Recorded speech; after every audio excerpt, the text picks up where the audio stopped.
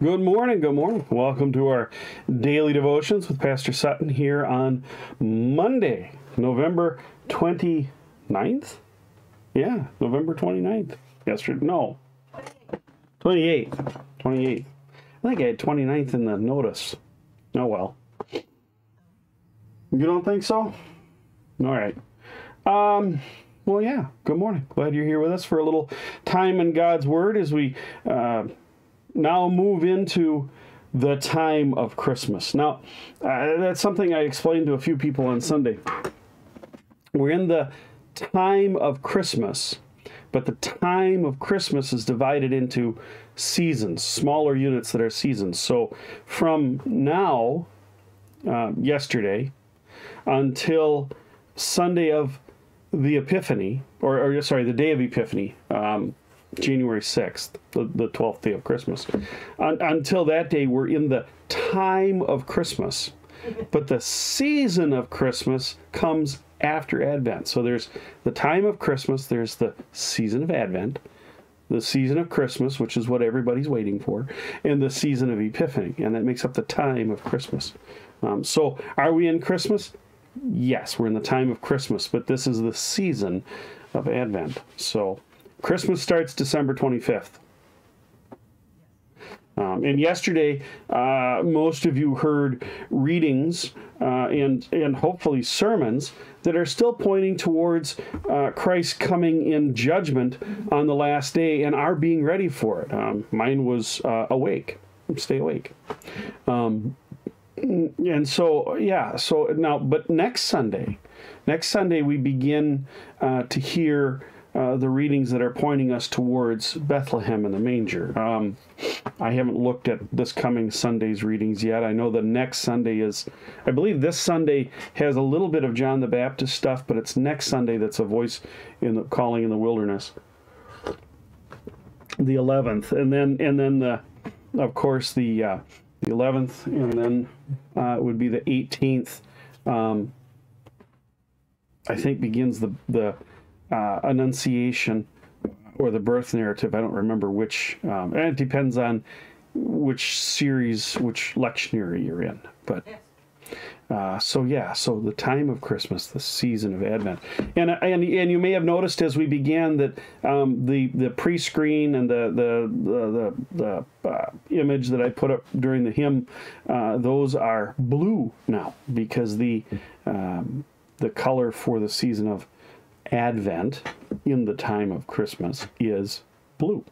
So, all right, got that out of the way. Let's, beautiful weather here today. Well, cold, but the sun is shining. There were some clouds this morning, but as the sun came up, it kind of cleared the clouds, and it's beautiful out there. Let's see how you guys are doing today. Glenn, good morning. Glad you're here with us. Kathy, good morning. Sunny, 24 in Chicagoland. Glad I'm glad you're down there with the family yet. 24 degrees in Chicago. That's actually colder than we are. No, it's not. We're 19. We're 19. What am I thinking? Connie, good morning to you and Robin. Back from the feast. Yeah, I saw your pictures there from when you were over in New London with the family. And I got your message last night, so I'm glad you guys made it home safe. Geraldine and Neil, good morning to you guys. Michael, good morning. 82. Good morning, Karen. Jeannie and Bob, good morning. Bonnie, there she is. Sun found its way through the heavy clouds. That's what I said. And we're like I say, we're sitting at 19 here, according to the weather service. 27. Oh, Bonnie says the thermometers say, is that out on the east side of the house? Not the sun is 34. Our weather station says 27. Okay, so we're air temp here and the hill in Irma is 27. Debbie and Grant and Ann, good morning to you guys. Ashley, good morning. Glad you're here with us. Jerry, good morning. Mushtak, good evening, brother. Verna, good morning. And Renee, we got a bunch here. Good morning, Renee. And cloudy but not windy. Oh, okay. Yeah, after 4 trees down.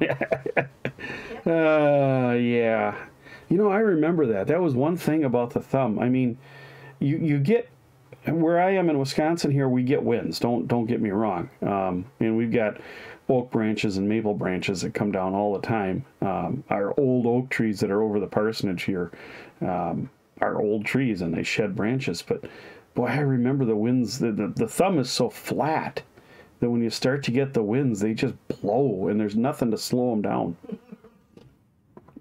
At least here in Wisconsin, it's a little, the ground is a little, wavy, and so it slows the wind down a little bit. And even though we're on the hill in Irma, we're still below the big hill that's across the highway. So, all right. Well, good morning to all of you who are sitting in the background, and those who will watch later, perhaps on YouTube. Good morning. Good day to you as well. Let's go ahead and get started here. Now, make sure I'm on the right page here. Okay, let me flip here. So, Lutheran Service Book, page 295, Daily Prayer for Individuals and Families. The morning order is where we begin each day here in our daily devotions. Although I was thinking in Advent we'd change it, but maybe with the new year we'll do something a little different for a while for our liturgy. Yeah, Bonnie said New Year. I wished everybody a Happy New Year yesterday because it is the new church year. Advent begins the new year in the church as well. So Happy New Year to everybody. So, all right. In the name of the Father, and of the Son, and of the Holy Spirit. Amen. In the morning, O Lord, you hear my voice.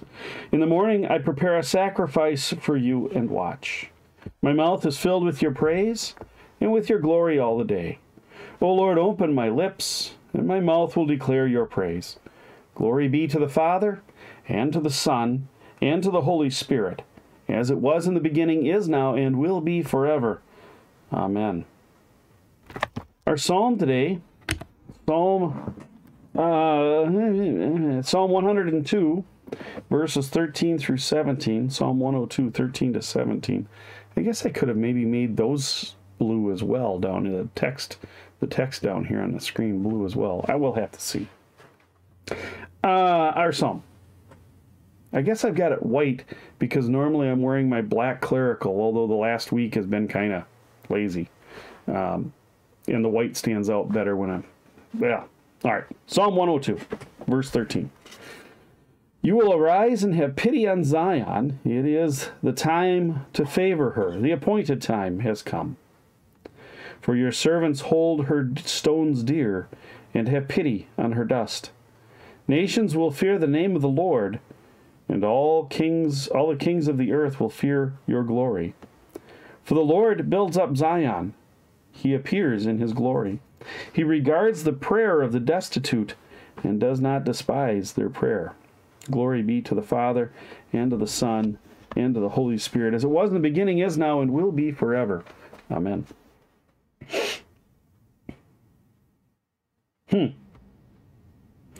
Arise and have pity. It is the time to favor her. The appointed time has come. And I you know what? When you take 5 verses, 1, 2, 3, 4, 5 verses out of the context of an entire psalm, sometimes it's hard to see. But I think being it's the season of Advent, I think the people who chose the psalm for today were trying to point towards the time being right, the appointed time.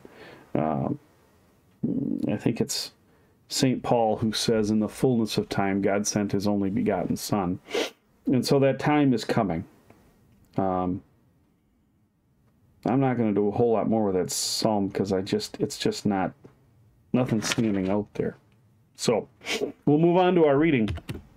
Our reading today, Isaiah. We're going to be reading through Isaiah here for the next few days. Isaiah chapter 2. Now, if you want to go back, yesterday would have been Isaiah chapter 1. Isaiah chapter 1, 1 through 28. But today we're on Isaiah chapter 2, 1 through 22. So we're just reading chapters of Isaiah. The additional for today is Isaiah 3. Tomorrow's Isaiah 5, just to give you an idea here. So Isaiah 2.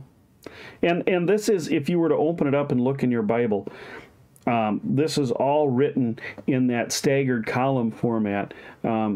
This is not prose, but poetry. I don't know if I go so far as to say that this is a psalm or a hymn, but it is poetry. And so what we're hearing is where prose you could take literally. This is going to be a lot of this is going to be imagery. It's poetry, right? Imagery, concept, generalization. So, Isaiah 2, beginning at verse 1. The word that Isaiah the son of Amoz saw concerning Judah and Jerusalem. Oh, this is part of the reading from yesterday, too. It shall come to pass in the latter days that the mountain of the house of the Lord shall be established as the highest of the mountains, and shall be lifted up above the hills, and all the nations shall flow to it. And many people shall come and say, Come, let us go up to the mountain of the Lord, to the house of the God of Jacob, that he may teach us his ways, and that we may walk in his paths. For out of Zion shall go the law, and the word of the Lord from Jerusalem. He shall judge between the nations, and shall decide disputes for many peoples. And they shall beat their swords into plowshares, and their spears into pruning hooks. Nations shall not lift up sword against nation, neither shall they learn war any more. O house of Jacob, come, let us walk in the light of the Lord. For you have rejected your people, the house of Jacob, because they are full of things from the east, and of fortune tellers like the Philistines, and they strike their hands with the children of foreigners. Their land is filled with silver and gold, and there is no end to their treasures. Their land is filled with horses, and there is no end to their chariots. Their land is filled with idols. They bow down to the work of their hands, to what their fingers have made. So man is humble. So man is humbled, and each one is brought low. Do not forgive them. Enter into the rock, and hide in the dust. From before the terror of the Lord, and from the splendor of his majesty, the haughty looks of man shall be brought low, and the lofty pride of men shall be humbled. And the Lord alone will be exalted in that day. For the Lord of hosts has a day against all that is proud and lofty, against all that is lifted up, and it shall be brought low. Against all the cedars of Lebanon, lofty and lifted up, and against the oaks of Bashan, against all the lofty mountains, and against all the uplifted hills, against every high tower, and against every fortified wall, against all the ships of Tarshish, and against all the beautiful craft. And the haughtiness of man shall be humbled, and the lofty pride of men shall be brought low. And the Lord alone will be exalted in that day, and the idols shall utterly pass away. And people shall enter the caves of the rocks, and the holes of the ground, from before the terror of the Lord, and from the splendor of his majesty, when he rises to terrify the earth. In that day mankind will cast away their idols of silver and their idols of gold, which they have made for themselves to worship, to the moles and to the bats, to enter the caverns of the rocks and the clefts of the cliffs. And from before the terror of the Lord, and from the splendor of his majesty, when he rises to terrify the earth, stop regarding man, in whose nostrils is breath, for of what account is he? This is the word of the Lord. Thanks be to God. Now, I've said before that the headings on scripture passages are not always helpful. This time I think we're going to consider those in the English Standard Version text here that I have before me. Verses 1 through 5 are entitled The Mountain of the Lord.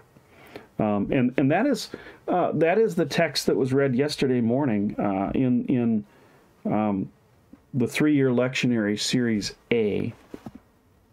This was the Old Testament text. And it's talking about the mountain of the Lord. I mean, this time it's there's no arguing it. Come, let us go up to the mountain of the Lord, to the house of the God of Jacob, that he may teach us his ways. The first part Isaiah is talking about here is when the Lord returns, he will, amongst his people, give peace. Still got a little bit of that cold remaining here, and my nose gets tickled raw from all the blowing.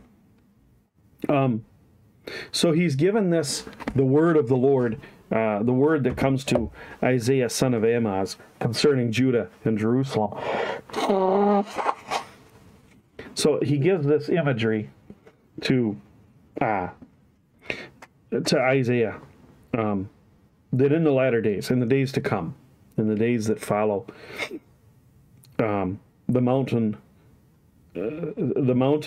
of the house of the Lord is established as the highest of mountains, right? The higher up it is, the more authority it has. And God's house, if you will, is above all, right?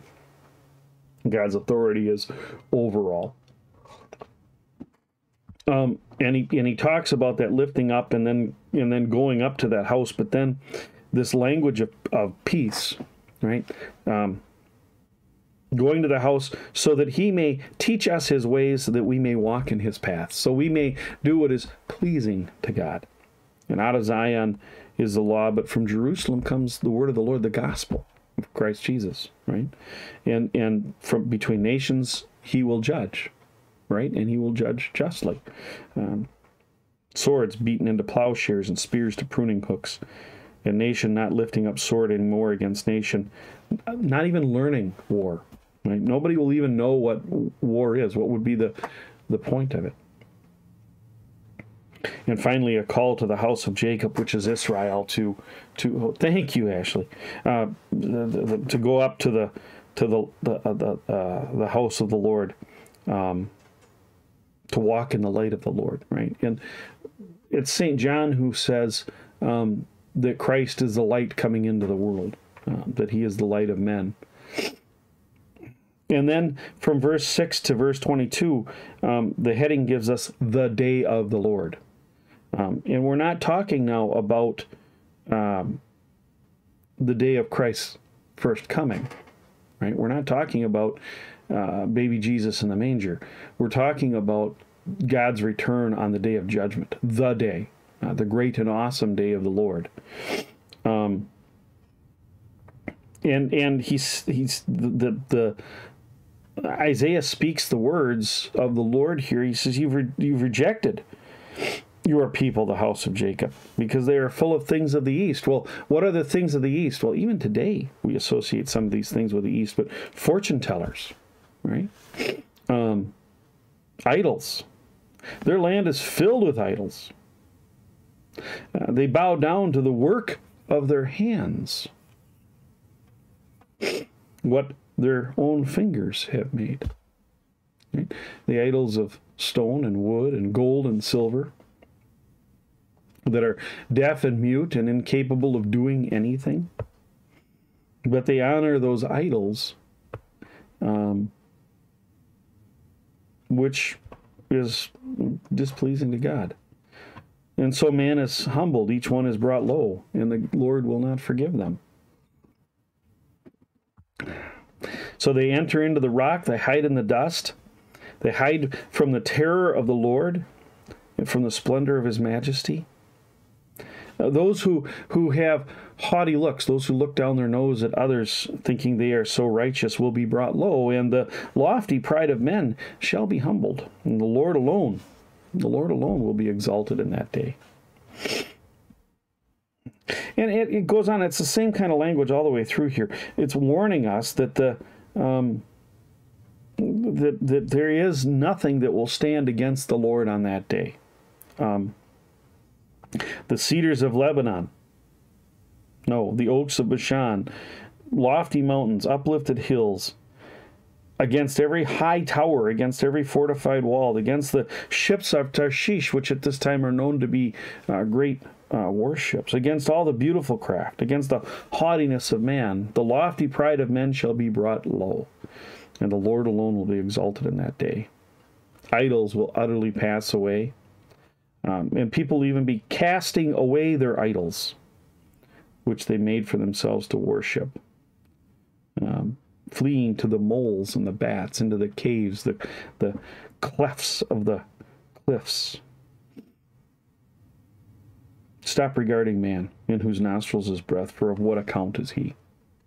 And that's the ultimate thing here, is that we don't rely on human reason and wisdom, but our faith is in the Lord, right?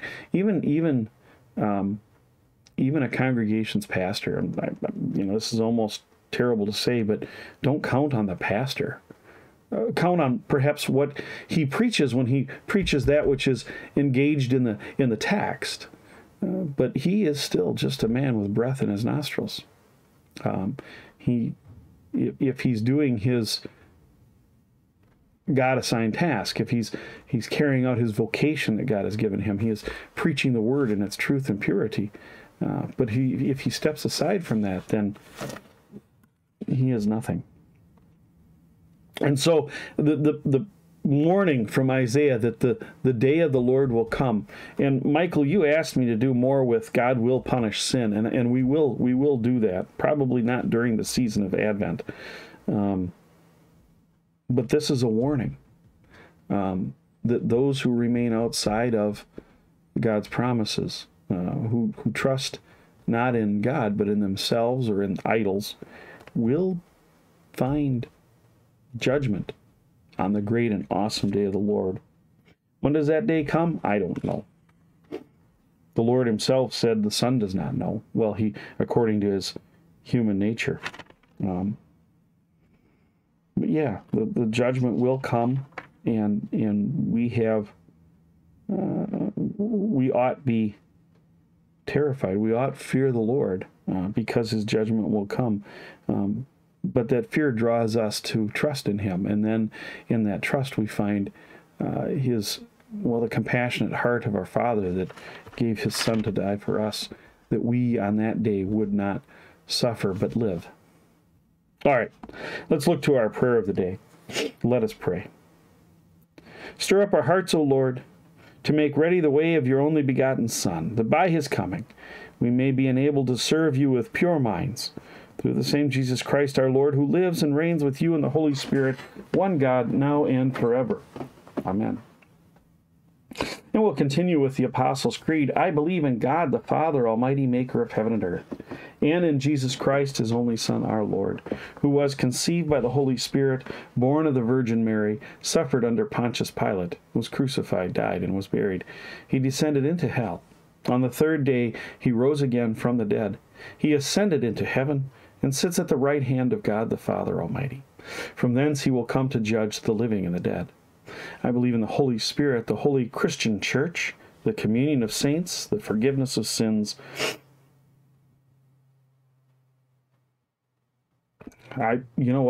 Blank. The forgiveness of sins, the life everlasting, and the resurrection.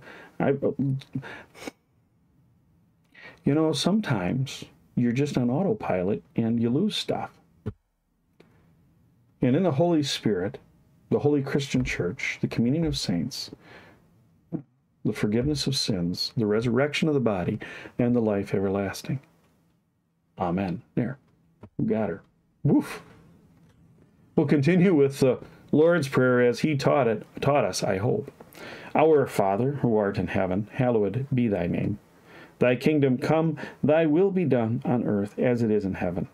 Give us this day our daily bread, and forgive us our trespasses, as we forgive those who trespass against us. Lead us not into temptation, but deliver us from evil. For thine is the kingdom, the power, and the glory, forever and ever. Amen. And for ourselves and others on this Monday morning, starting a new 4-week cycle here. The first week in this little prayer book I use is focused on that prayer that our Lord taught us. So the first prayer today is based on the petition of hallowed be thy name. So we pray. Oh, that's Sunday morning. Let's try thy kingdom come. Lord Jesus Christ, Son of David, your eternal throne in heaven fulfills the promise made to your father David. The visions of Holy Scripture depict that throne in utmost glory. Yet you arrived at your heavenly coronation by way of humility, meekness, mercy, and grace. You were born not in a palace, but in a low estate. You rode no war horse into the city of Jerusalem, but a humble donkey, as Solomon did before you. In love for your own people, you submitted to the earthly authority of Pontius Pilate, and were crucified with a crown of thorns and purple robes of mockery. Yet how true were the words posted above your crucified head, Jesus of Nazareth, King of the Jews. Now you are risen, ascended, and reigning with all authority in heaven and earth. As my heavenly King, send your word and spirit to conquer whatever regions of my heart I have withheld from the righteous reign of your kingdom of grace. With your wisdom that exceeds that of Solomon, rule over my mind, which is darkened by worldly thoughts. In your goodness and love, direct and order all my ways, that I may sincerely believe and live a godly life before you, this and every day. In your most holy name, I pray. Amen. Heavenly Father, we ask also that you be with those who suffer, whether in body, mind, or soul, the effects of injury, age, or illness. We ask that even those who are caught in spiritual doubt and darkness, that you would be the light that shines in their lives, giving them strength and comfort by the promises that you have made and fulfilled through your Son, our Lord. We ask this especially today for Peter, Pat, Lois, Ann, Brianne, Rose, Bob, Mike, Megan, Annette, Pam, and all those who call upon your most holy name.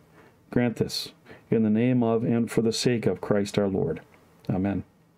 Amen. Almighty God, merciful Father, who created and completed all things, on this day when the work of our calling begins anew, we implore you to create its beginning, direct its continuance, and bless its end, that our doings may be preserved from sin, our life sanctified, and our work this day be well-pleasing to you, through Jesus Christ our Lord. Amen. I thank you, my heavenly Father, through Jesus Christ, your dear Son, that you have kept me this night from all harm and danger. I pray that you would keep me this day also from sin and every evil, that all my doings in life may please you. For into your hands I commend myself, my body and soul, and all things.